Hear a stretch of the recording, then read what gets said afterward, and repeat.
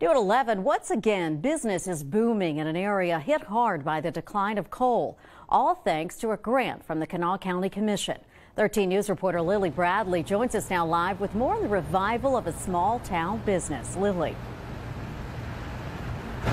Jennifer, it's expensive to start a business, but it's also expensive to keep that business booming. The Kanawha County Commission knows that, and they're hoping to help local businesses with a grant that's already proving to be a game changer.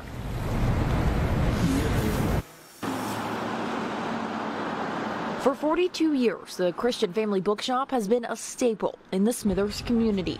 Christian Family Bookshop.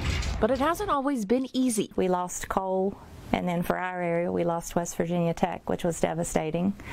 So it's really been a struggle. And plus, we are a Christian bookstore, and bookstores are dinosaurs now. So now, contrary to the sign on the front door, Grace Ann Nutter's shop is more than just books. She's partnered with the post office. The shop has also dipped into electronics, and they have a new selection of women's clothing and other small gifts. We are further restructuring the business and discovering who our new clients are and drawing new clients into the business. But that wouldn't have been possible without the Ukan grant. County Commissioner Ben Salango says the idea behind the grant is to encourage the startup or expansion of businesses in a region of the county hit hard by the decline of the coal industry. And we're not just developing new businesses, we're making sure that we keep the ones that we have. So this was a particular business that needed a little boost to transition. A boost that will allow Grace Ann to keep her store running, she hopes, for another 42 years and then some. What they have offered us with this grant is a chance